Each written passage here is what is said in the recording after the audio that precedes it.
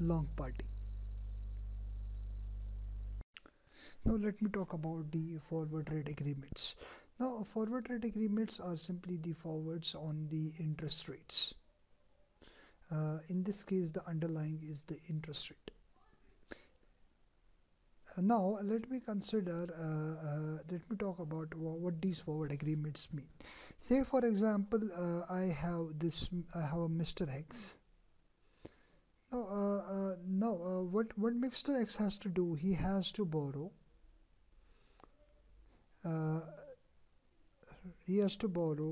Say for example, 10,000 after say for example 3 months.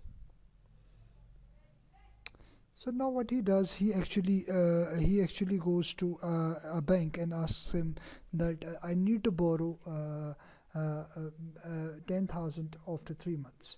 So now I have a bank over here. Now this bank says that okay, I will give you the loan, but I'm not going to tell you the rate. What is the rate today? Now the FRA bank says that the bank says that if you want to take the loan after 3 months, you need to come to me after 3 months and I will tell you the rate. Say for example, the current rate at this period is 10% per annum. Now he is quite worried about the fact that maybe the interest rates may rise. So what he does, he essentially looks for a deal where he can actually lock in the deal today so as to borrow at a particular interest rate. Now we have another bank, say for example this FRA bank.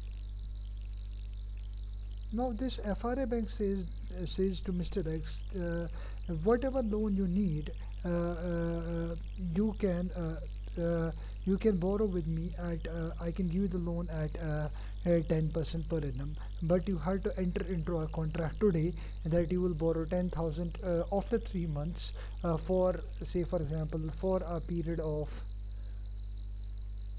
6 months. Now what essentially is this Mr. X doing? He is borrowing after 3 months for a period of 6 months. Now this is known as 3 into 9 FRA. Now let me explain it first. 3 into 9 means I am going to borrow after 3 months for a period. Difference between 2 is 6 for a period of 6 months. Now essentially if I have this, I am going to borrow for a period after 2 months for a period of, what's the difference? 4, for a period of 4 months.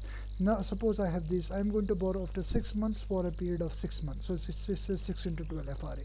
So now he is entering into a contract of 3 into 9 FRA and he is going to borrow at 10%. Now suppose after 3 months, if the interest rates turned out to be 12% per annum. Now if the interest rate turned out to be 12%, FRA bank is going to give Mr. X 2% of the amount that he has taken, and this amount over here on which the interest calculations are made is known as notional amount or notional principal. Now in the reverse case, say for example the rates turn out to be 8% per annum. In that case, Mr. X has to pay to the FRA bank 2%. So both the cases are possible, whether the FRA bank, whether the interest rates rise or the interest rates fall. In both the cases, that there will be a particular settlement. Now let me talk about the settlement. Settlement if interest rates are 12%. Now how much is the notional amount? It is 10,000. So at what rate, what is the current interest rate? That is 12%. At what rate they have entered into then FRA? That is 10%. Now this is the contract for 6 months. Now the fact over here is very important. Now consider this case. This is time period 0, this is 3 months, and this is 6 months, and this is say for example 9-month period here. Now what Mr. X is going to take the loan here, and on this date, today the rate is 10%, after 3 months the rate is 12%, but he has entered into a contract over here to borrow for after 3 months for a period of 6 months. That is 3 into 9 FRA. Now when the rate is disclosed, it means the rate will be disclosed at this time period, which means that the Mr. X will be knowing that FRA bank has to pay me 2% on this date only. So Mr. X goes to the FRA bank and says him that pay me this amount today only, because the rate is 12% and I am borrowing from bank at the rate of 12%, so you need to pay me 2%. Now FRA bank says that you are going to take the loan for 6 months, so I can pay you here also. Wait up to the 6 months, I will pay you 2%, but I will pay you after the 6 months. But if he says that no, I need a payment today only, then FRA bank will give him the present value of this amount. So because the rate is 12% and for the 6 months the rate is going to be 6%. So FRA bank is going to say to him that I will pay you the amount, but I'm not going to pay you the full amount. However, I'm going to pay you the present value of what you had to receive at this point of time. So by this way, Mr. X will be receiving the amount from the FRA bank.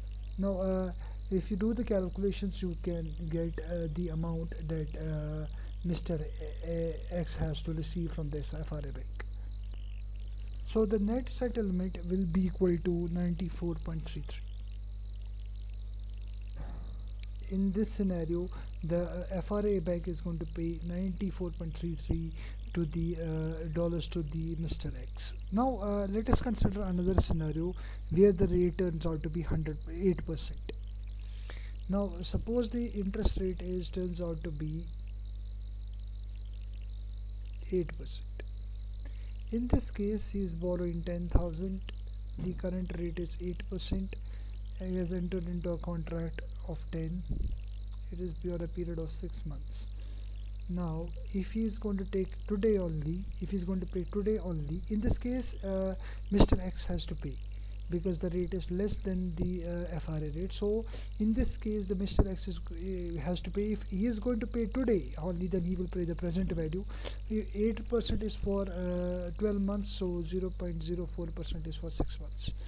So how much is this? Let me calculate it first. It is 0.08 minus 0.1, 26 divided by 12. It is equal to discounted at 1.04, 96.15.